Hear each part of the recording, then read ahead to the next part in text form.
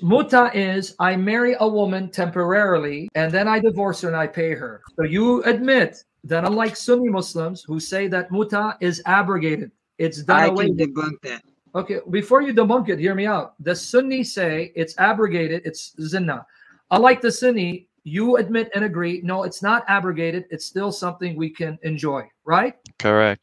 Good. Man, I really like you because you're very honest. So let me ask you a very honest question and be honest before God.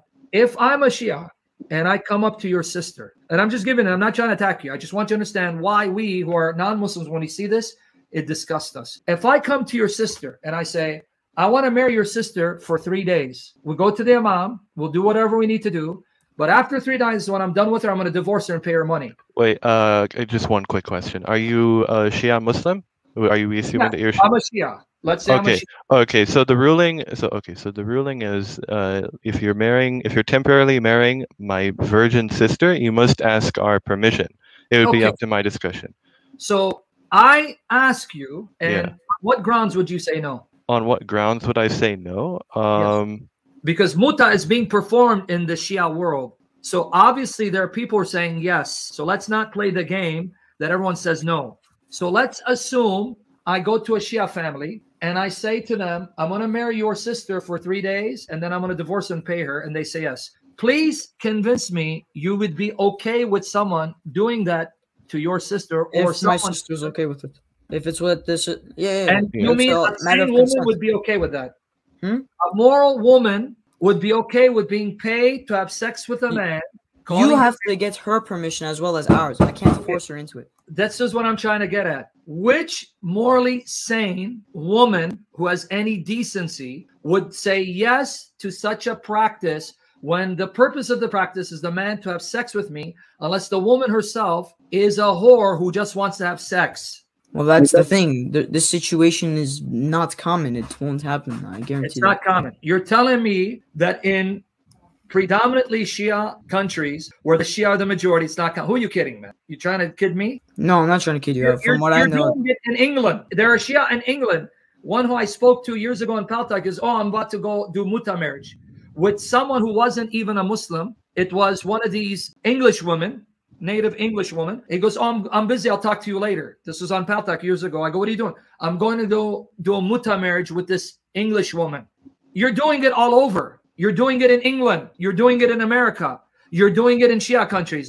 Dude, we're not. That's crazy. Because listen, if it's an English woman, it's not a Shia. So your whole analogy was that you're a Shia person asking another Shia person for Shia sister. You know why? Because your Quran says you can marry Jews and Christians. Chapter 5.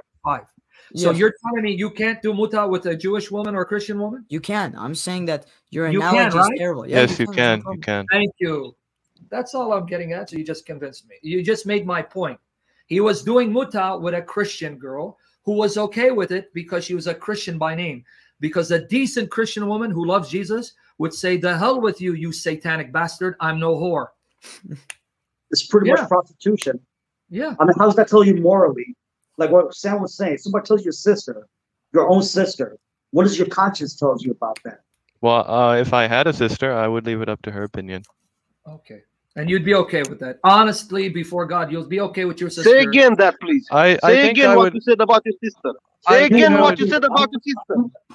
I think I would, if I had a sister, I think I would, I would probably see that. First of all, I'm not even the wali. It's the father who actually has the permission. But let's say I was the father. Okay, let's change it to my daughter. I think I would probably look at the qualities of the man. I mean, I have that option as well. I'm not just. It's not just about what qualities, man. The guy's going to only be with your daughter for 3 days. How much qualities can he have for you to look at? I don't know. I feel like you're very tight on this 3-day analogy. Okay, but honestly, I've never seen under 6 months. Yeah. Okay, good. You're okay with someone marrying your daughter for 6 months and then divorcing or paying her? Yeah. Come on, listen to yourself. Yeah, because this can always lead to permanent marriage. There's no issue with this. It's one thing to marry someone for permanent marriage. I'm going to marry her till I die, and it doesn't work out, you divorce. That happens all the time. That's not what muta is. Muta, you're stipulating a time period. I'm going to marry her for 6 months and divorce her. Now, after 6 months, I want to extend it for... Come on, dude. Be serious. Be Yeah, honest. 100%. Okay, 100% honest. Yeah. You okay with it? Well, I don't really see an issue how this would destroy a religion, to be honest. But it destroys a religion because it turns women into whores and prostitutes where you pay them for sex for money. This is legalized prostitution. What do you mean how it doesn't destroy a religion?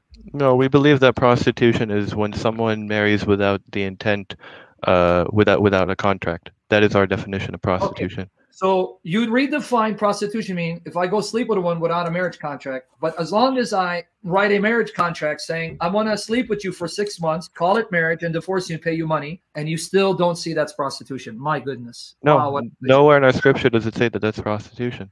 That's the whole point. That's why we reject your scripture, because if it's from God, who's morally perfect, he would never denigrate women to that level of treating them as sexual meat, as whores, but then disguising it as marriage. Thank you. That's our point.